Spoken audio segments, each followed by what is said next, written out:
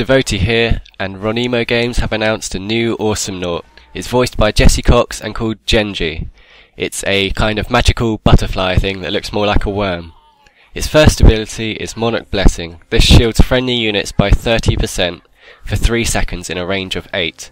You can also increase your own damage absorption and add an effect to Monarch Blessing that increases the speed of all teammates, I guess within a certain range as well. Its next ability is a Cocoon that turns enemy druids into friendly druids and can reduce the health of a target by 20%. This is really nice. It's also been seen to get small HP circles or coins from druids, which is nice again as well, as I always like an Awesomenaut that can regenerate its own health. And yeah, that's all the news I've got at the moment. It's got the all usual movement and boots abilities. It's got a wand that looks like a butterfly but is more of a worm in a hood.